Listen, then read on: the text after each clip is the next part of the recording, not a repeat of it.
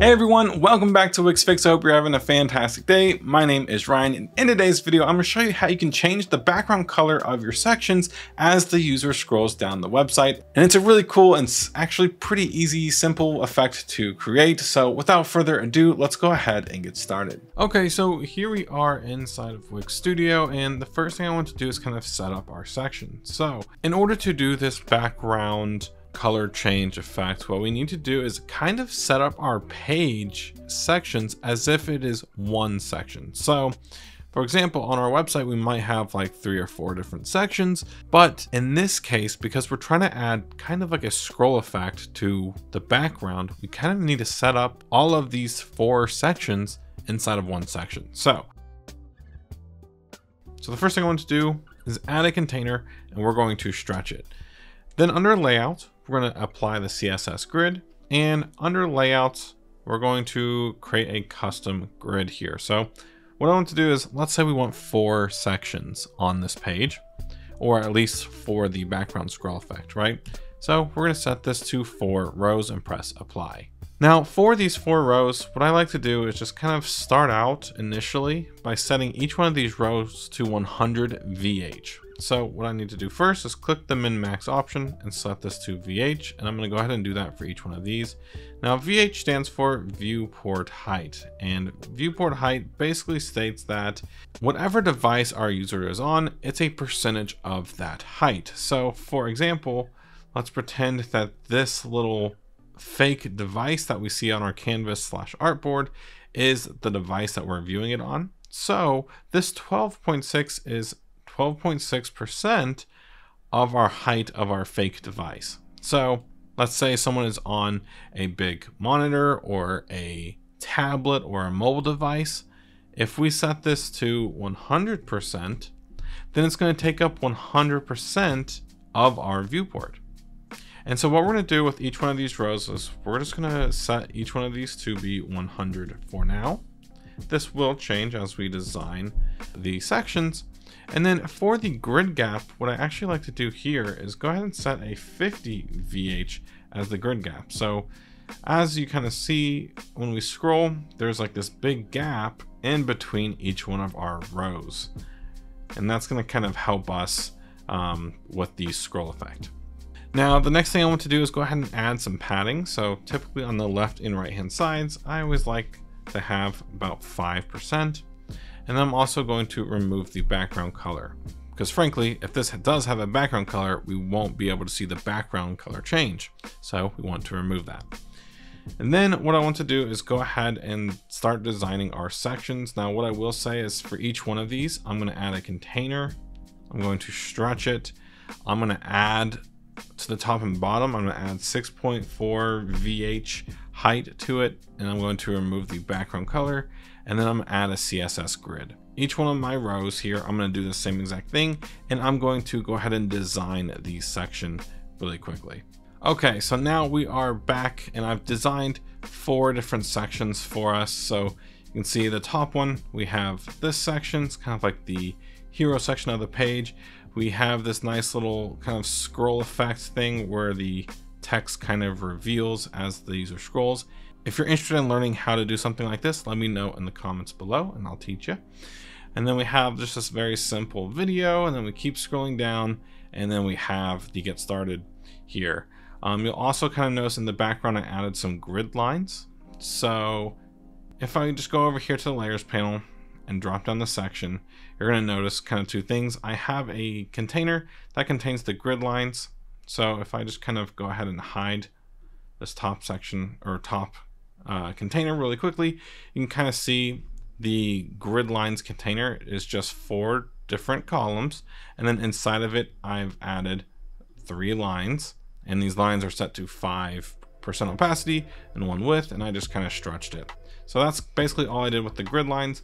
And then I added the content container, which is what I just showed you how to do a minute ago. And for the top one, I named it 1. Then the second part, I named it 2. Then the third section is 3.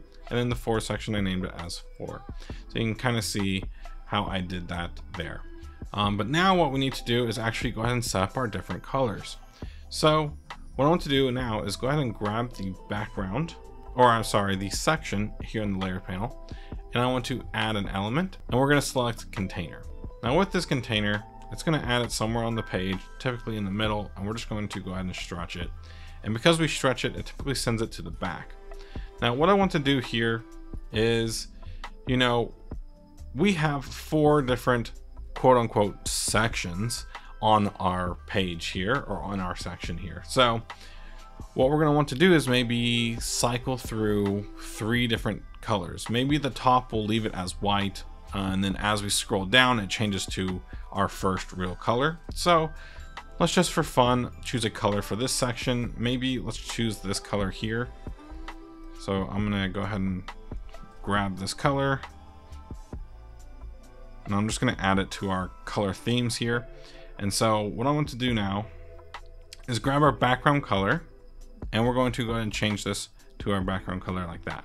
And what I want to do is go ahead and name this container background color, and we're going to say this is 2, because what we want to do, we're naming it 2 because we want this to appear when we see section 2, right? So we're just going to go ahead and name that 2, just so it's a little bit easier for us to correlate 2 with 2. Okay, then what we're going to want to do is, with these sections selected, let's go and add another container. We're going to go ahead and stretch it, and just like the first one, it kind of added it to the background. So if I go ahead and let's hide the first one, you can kind of see it's the gray background, and that's the container again. So with this one, maybe we want to do something like this light blue. I don't know, why not? And what we're going to do is just name this one background color 3. And then last but not least, let's go ahead and hide this one. Let's grab the section. Let's add one more container. We'll stretch it to the background. And for this one, let's go ahead and set this to be like, let's make it black. And now that we have set this container to black, let's go ahead and name this one background color 4. Okay. Now here at the bottom, I do want to do a specific effect. Okay, so I want this text and stuff to appear as it transitions from color 3 to color 4. So what I want to do in order to make that happen is I want to show color 3 really quickly, and I want to grab all of these, and I want to set these to be the same color as color 3. So I'm going to go ahead and set this to color 3. Actually, I want to design this a little bit differently. So I'm going to remove the background color. Let's add a border of 1 pixel. Maybe even like a 12 pixel radius. And then for text, we'll also set this to our color here. So now what that means is when color 3 gets hidden and we start seeing the black color, you'll now see the text here at the very bottom. Okay, so I'm gonna go ahead and re-show all of our content here. And what I would like to do here in the layers panel is just kind of reorder this from 2 to 3 to 4 to 2. Okay, so we're just kind of flipping the order really quickly. And now what we're going to do is we're going to start coding. Now this is a very simple code, very, very easy to understand and everything. So just follow along very closely. This won't be too complicated. I won't even be including this on my website or link because it's that easy. So what we're going to do is go to the coding panel, and we're going to press start coding. And with the layer panel selected, what we're going to do is turn on display IDs really quickly. And what we're going to do is say background color 4. We can just call this one BG4. And let's just go ahead and do that for each one of these, just so we know what we're referencing when we are coding. So I'm just going to call these background colors BG2, BG3, BG4. Okay. Next, what we need to do is go ahead and name these containers here. So what I'm going to do is say sec1, and that's for section 1. We're going to call this one, we'll call this one sec2, sec3, and last we'll say sec4. Okay, So now we've kind of named everything, and we can even turn this back on and kind of see we have sec1, sec2, sec3, sec4, and then we have bg1, 2, and 3. These, I'll just go ahead and name these even though you don't need to, but I'm just going to call these grid lines, and then this one's going to be content container.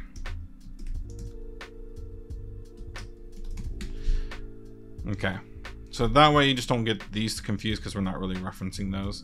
But what we want to do is with BG4, which is our black color, what we want to do is go ahead and set this to hidden by default. We're going to go ahead and do that with BG3. And we're also going to go ahead and do that with BG2. Okay, so basically what that just did is at the very top, when I go ahead and preview the website, that means all of our background colors that we applied are not visible, right? Okay, so now what we need to do is when we scroll down, we want BG2 to appear when we hit the second section, or sec2, right? So what we're gonna do is we're gonna grab sec2. You can grab it here in the layers panel if you want as well. And what we're gonna do is come over to property and events. We're gonna scroll down and we're gonna say on viewport enter. Now, earlier, I kind of showed you guys what viewport meant, right? So viewport is the percentage of our screen, right? So basically what this code is saying is as soon as section 2 enters our viewport, which you can see right here, it's entering, right? We want something to happen. So all we want to do is we want to grab BG2 and show it, right?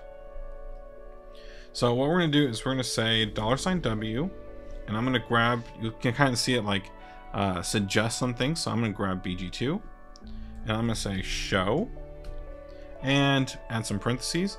And if you want to fade in, which is probably what you would want to do, we're going to add some quotes and say fade. Okay. So now if we go up to the very top of the website and simply just preview and wait for it to load everything really quickly, because sometimes it can take a little bit, especially while I'm recording. But if I go ahead and scroll down, you can see it now transitions to the color. I will say I'm not a really big fan of this gray on the yellow, but that's something I can change as I tweak the design and not part of the tutorial. But point being is you can kind of see it transitions. Now, one thing you'll notice is if I scroll back up to the top, it doesn't transition back. So what we now need to do is we want to grab section 1 and we're going to scroll down and we're just going to on viewport enter. And for this, what we want to do is grab the BG2 and we're going to say hide. And just like before, we're going to add the fade, just like that. And that's all it is. So once again, we're going to go ahead and preview the website, wait a second for everything to load, and we're going to scroll down and see it transitions nicely. And if we scroll back up, you're going to see it transitions back very nicely. So we're going to be taking this exact same code and steps that we did for section 1 and 2, and we're just going to simply be applying that to section 3 and 4. So for example, if we go down to section 3, what we want to do is we're going to scroll down to on viewport enter, and we're going to add this little function here. And what we want to do is we want to grab BG3 and we want to show it. Okay. And if we go up to the top and we reach section 3, you're going to see it transitions. But of course, if we scroll back up to section 2, you're going to see that it doesn't transition back to the yellow. And why is that? Well, if we take a look here at our layer panel, we can see BG2 is under BG3. So when we scroll down to the section 3, we show background 3. But when we scroll back up to section 2, we now need to hide background 3 again. So when we're on section 2, we now need to also go ahead and grab BG3 and we need to hide it. Okay. And I'm just going to go ahead and with the code area here, I'm just going to kind of make it a little prettier. Okay. And one thing I will also note is I want to reorder this really quickly. So I want section 1 on top and section 2 at the bottom, just for ease for us, so we can read it a little easier. Section 1, section 2, and section 3. Okay, perfect. And then last but not least, we need to do the same thing with section 4, right? So section 4, we're going to say on viewport enter. What we want to do is grab BG4, so $W, we're going to grab BGW, and we're going to say show, parentheses, quotes, and type in fade. Okay. And last but not least, when we scroll back up to section 3, just like we did with section 2, we then need to hide section 4. So we're going to press enter. We're going to say $W BG4 dot hide, parentheses, quotes, fade, and we'll end it with whatever this thing's called again, 'cause I'm brain farting. But point being is now that is our code, right? So if we go all the way up to the top of our website, press preview, kind of wait for everything to load really quickly. Then when we scroll down to section 2, you can see it transitions. If we scroll down to section 3, it transitions to that color. And last but not least, as we transition down to 4, it transitions to that 4th color. And of course, when we scroll back up, it transitions back again for the 2nd section, and then last for the white background here as well.